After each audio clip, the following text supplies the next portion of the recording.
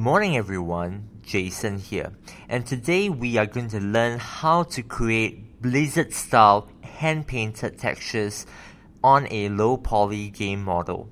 But before we can begin, let us quickly cover two very important things. The first one is to understand what are some of the characteristics that makes a texture feels like the Blizzard style.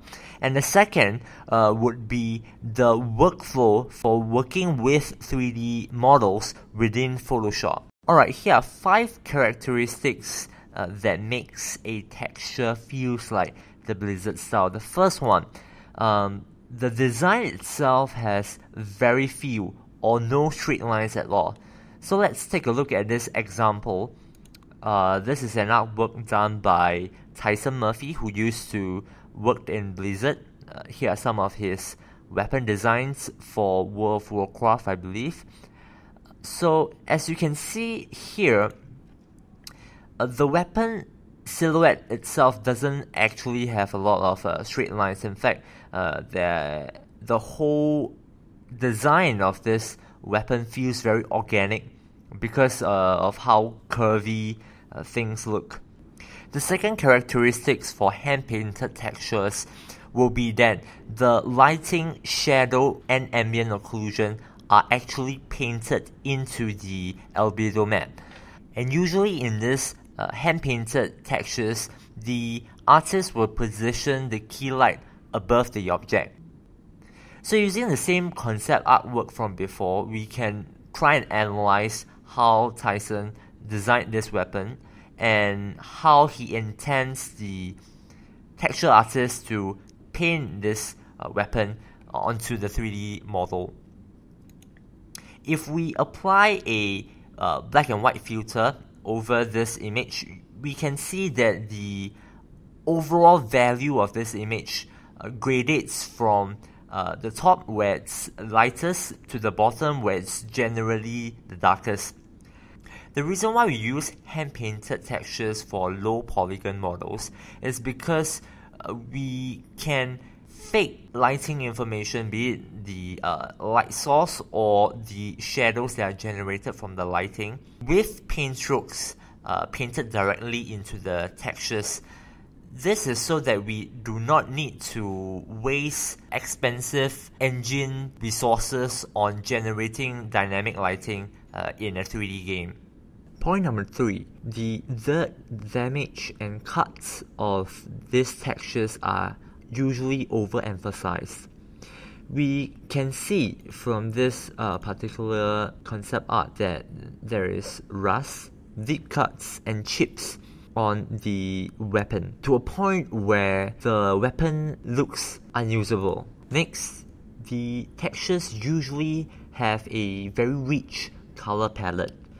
Using the same example we have of this axe, you can tell that additional colors are mixed in when painting this particular texture on the axe. You can see that there's a hint of blue on this part of the metal texture, and on the blue part you can see a little faint orange or reddish glow, and on the wooden areas you can feel that there's a little bit of green that is being mixed into the coloring. And lastly, the edges are emphasized in these textures using the same concept art of the X. We can analyze certain areas where the edges are highlighted with a lighter color. Usually it's a color that is close to white. And even on non-metallic parts such as the cloth right below the blade of the axe, you can tell that on the areas where the contour bends, you can see a lighter shade of red. This emphasis of the edges creates contrast, and this brings about a lot of visual interest, especially since the models will be quite small on the game screen. Alright, next I will do a brief introduction of the workflow of 3D texturing inside Photoshop. Now I must say that prior to this, I'm kind of an old school, texture artist, in the sense that I will create a texture and I will import it into the 3D package, be it 3D Studio Max or Maya, and I will actually use the 3D software to preview my textures. And I didn't actually know about this feature in Photoshop until a friend of mine at work told me that Blender has a similar function where you can paint your textures and you can preview them in real time in a separate window within Blender. So I went to research a little bit and I realized that Photoshop has the same functionality or the same features which allow you to do just that. So without further ado, let's head into Photoshop. I think this feature is available in CC and above. So this concept art I have over here is done by Charles Park, and you can actually view the image in the link in the description box below. And basically I took this concept art and I modded a simple low poly version of this in 3D Studio Max. So after completing the model, I exported the model as a OBJ file. I believe you can have it as a 3ds file as well. It'll work in Photoshop. So right now we'll just drag this in and open. You'll see a familiar new document dialog box over here. What you want is to create a big enough canvas where you can see the model being displayed on the screen. So for now, instead of A4, maybe I can do something along the lines of something smaller, maybe something like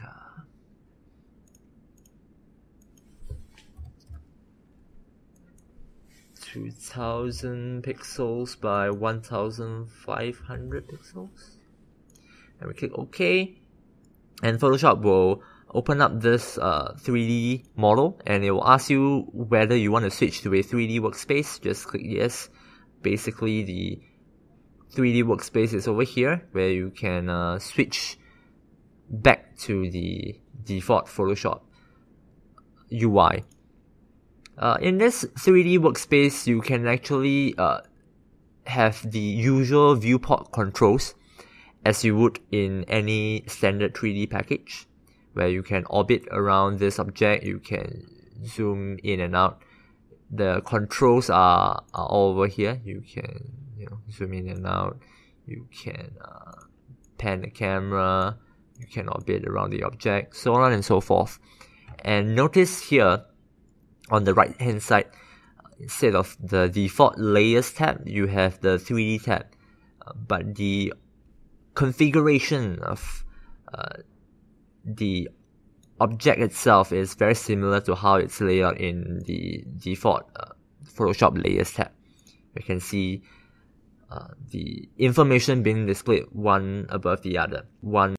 So this concept art I have over here is done by Charles Park, and you can actually view the image in the link in the description box below. And basically I took this concept art and I modded a simple low poly version of this in 3D Studio Max. After completing the model, I exported the model as a OBJ file. I believe you can have it as a 3ds file as well. It'll work in Photoshop. So right now we'll just drag this in and open. You'll see a familiar new document dialog box over here. What you want is to create a big enough canvas where you can see the model being displayed on the screen. So for now, instead of A4, maybe I can do something along the lines of something smaller, maybe something like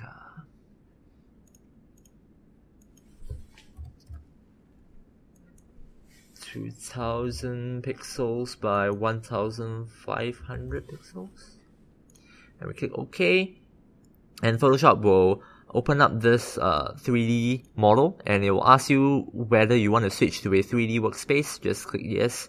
Basically, the 3D workspace is over here, where you can switch back to the default Photoshop UI. In this 3D workspace, you can actually have the usual viewport controls as you would in any standard 3D package, where you can orbit around this object, you can zoom in and out. The controls are all over here. You can zoom in and out, you can pan the camera, you can orbit around the object, so on and so forth. And notice here on the right hand side, instead of the default layers tab, you have the 3D tab. So with that out of the way, let's begin the exciting part, which is to create the texture. To select the textures, simply navigate over here under the 3D panel. You can see the name of your 3D object. For mine, it will be the sword. And if you click underneath the sword layer or the sword group, you will open up the material properties over here. Now, usually I would just go in here and create a new texture, and it will ask me about the texture size, in which maybe I'll specify a bigger size. For this example, 2048 by 2048, and I'm click OK.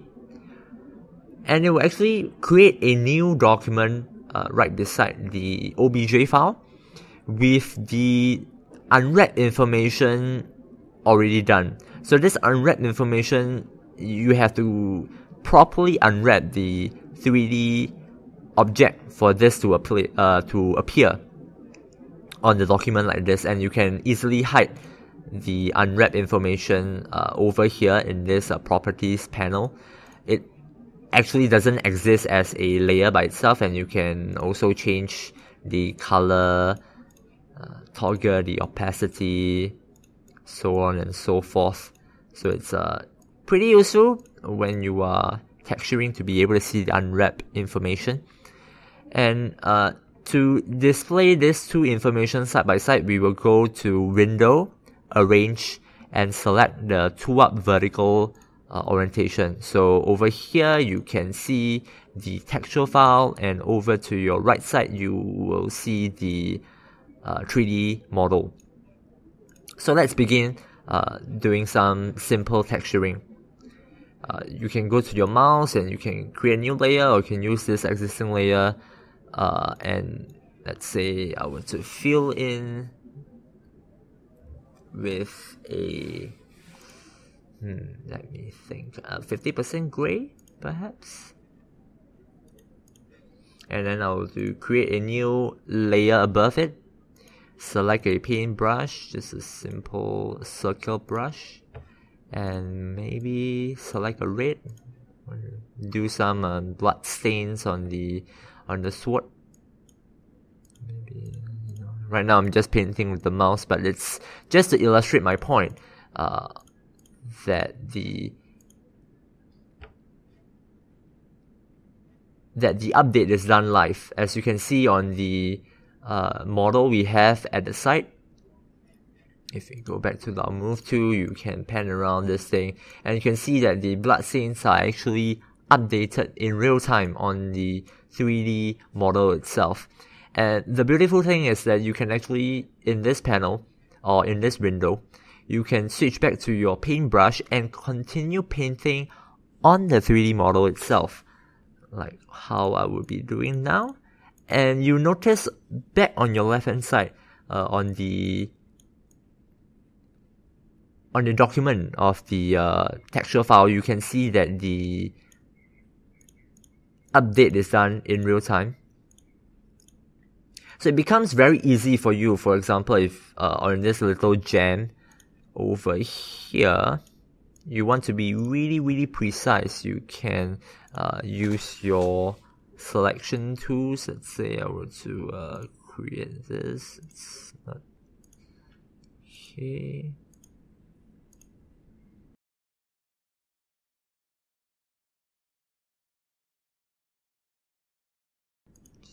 show you.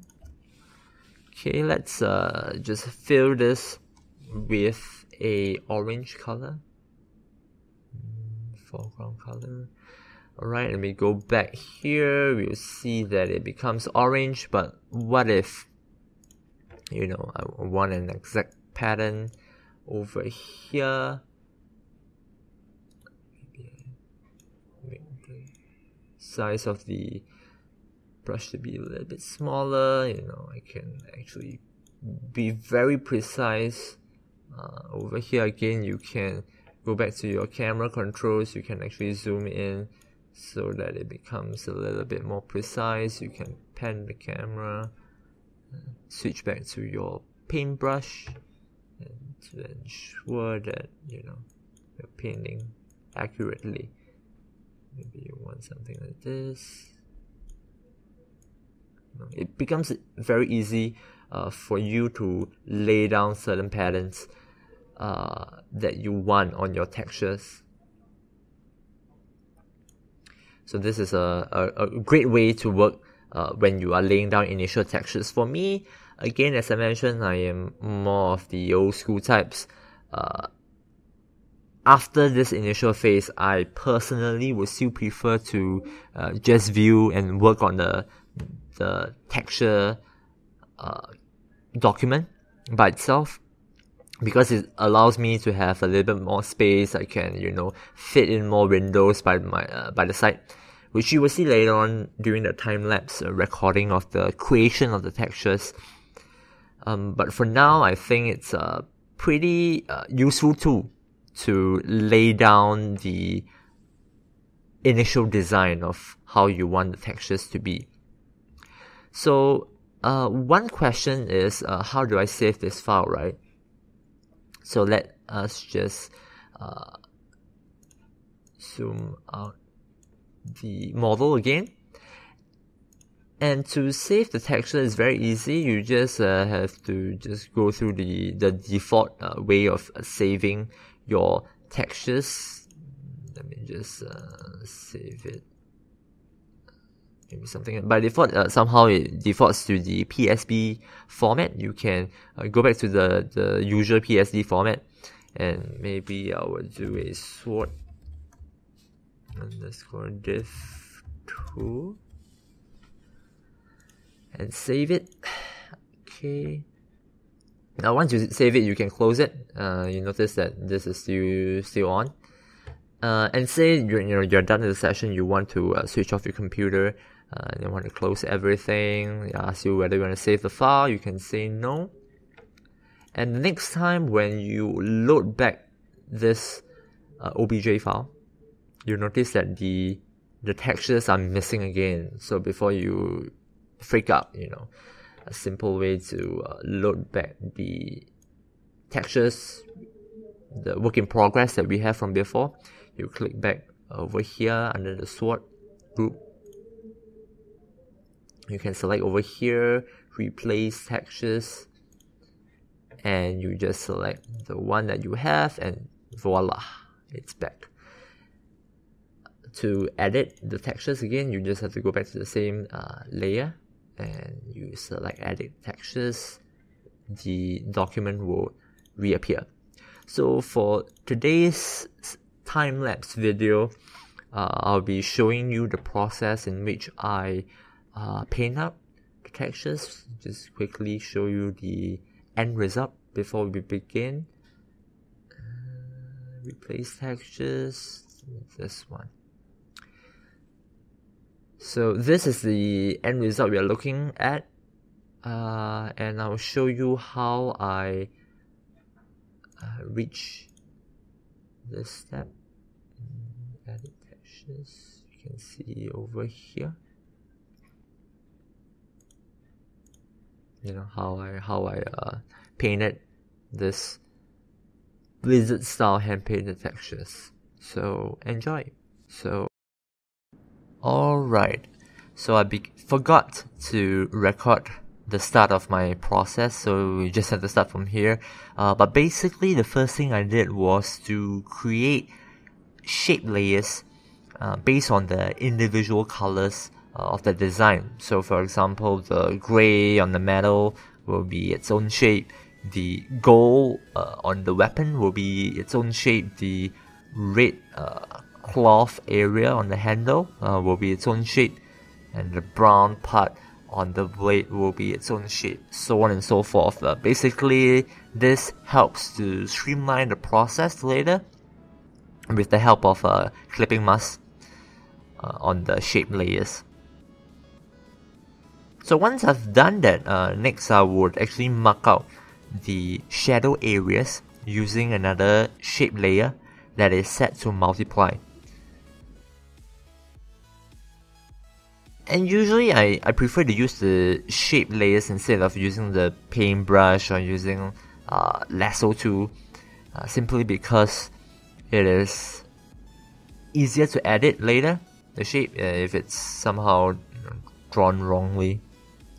I can just shift the anchor points around to edit my shape. So it provides a lot of flexibility for this process.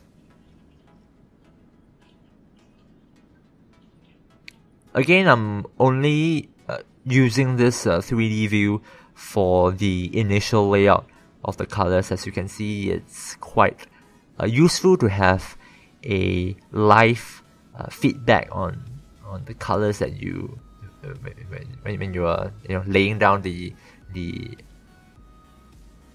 original colors that you need.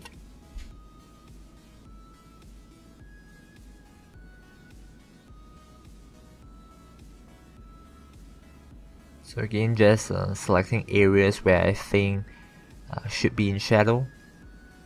Typically, if you are doing a realistic kind of texturing, you will not want shadow information.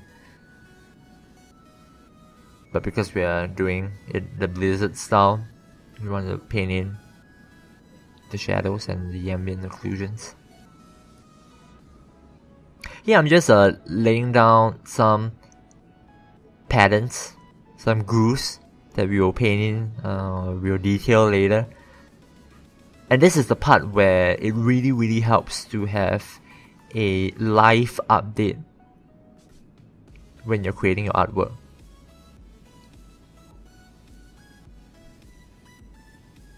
It's really very efficient to be able to see the position or the location of the designs that you have laid out, to check in real time if they are in the right place or if you need to further edit them. So for the bolts on the side of the weapon, I've actually used a blending mode to create a shadow, a drop shadow on it. So right now I'm going into painting mode, and I've basically closed the 3D preview because for one thing, I'm actually working on this part in my home computer, and I'm still using a CS6, so I don't have that feature. But at the same time, I actually don't need that feature.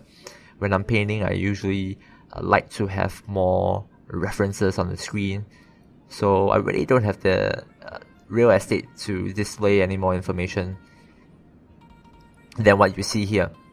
So right now I'm just doing just a very quick initial pass, laying down different colors, as I mentioned in the PowerPoint earlier, about adding in random blues and oranges and greens even, to really create a very rich looking color palette on this weapon. So it's a mixture of the color blending mode, the multiply blending mode, to really create a interesting looking assortment of colors.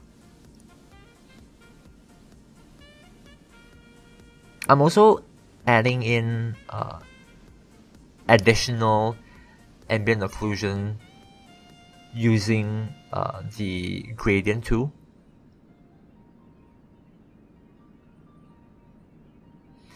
And right now I'm just adding in the edges. Again, as mentioned during the PowerPoint, the edges tend to be overemphasized. So right now I'm using a white to go over the areas where there are supposed to be sharp edges.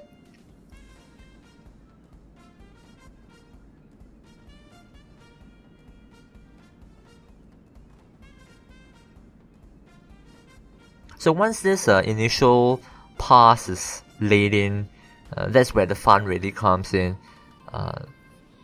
You get to really explore the different types of materials and try to paint them as realistic as possible. If you find difficulty painting the materials in, for example, getting metal to look like metal, getting gold to look like gold, I would suggest you do a little bit more material studies before you attempt this assignment. But yeah, basically from here on out, it's more of a grindy process where I just zoom in and try to work out each individual part, try to make it as interesting as possible. But yeah, I'll leave you with some music and I'll see you at the end.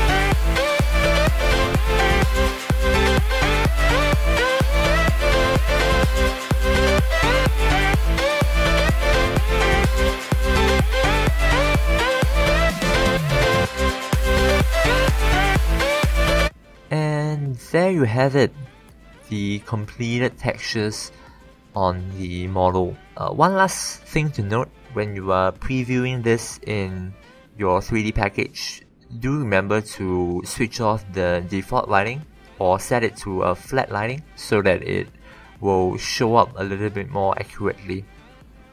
And that's about it. I hope you have learned something during this video, and I'll see you next time.